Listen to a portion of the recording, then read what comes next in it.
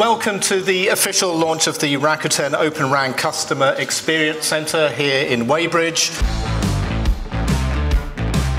The purpose of this centre is really to showcase our technology stack, not only Open RAN, but also automation, operations and cloud. This transformation is a possibility, and the idea to build a mobile telecom network with the speed, resilience, security, performance, and key performance indicators that you have to offer your service to your customers with can be achieved.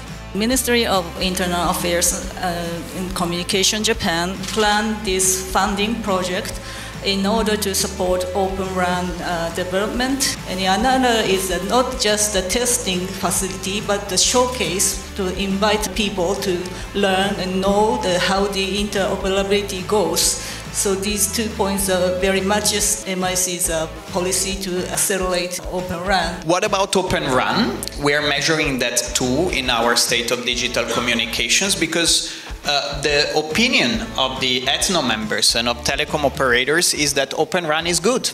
Our pursuit of telecoms diversification is very much grounded in how do we boost the security and resilience of the UK's telecoms critical national infrastructure. We need to do a lot of explaining with policymakers and with regulators across Europe as to what Open RAN is and how it works. That's why today I'm super happy to see UK government here, Japanese government here. Investment today and the kind of bringing together of this lab, I think, is a really strong signal of all of the work that we're taking forward together. 20 minutes from here is the University of Surrey. They have an innovation lab for 5G and 6G, and we've got a partnership with them, and we'll be hosting some of their graduates here and sharing some of the knowledge that we create and generate here. We want to encourage that, because without them we're not going to have a future for the telecoms industry.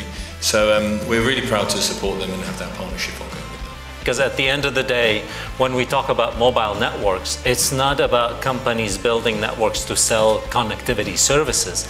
It is an essential element of the fabric of the critical national infrastructure of that nation. And there is a direct correlation between the service you offer as a telecom service provider in broadband or mobility and the impact on your GDP, the impact on your national security, the impact on the key pillars of any nation: education, healthcare, safety and security.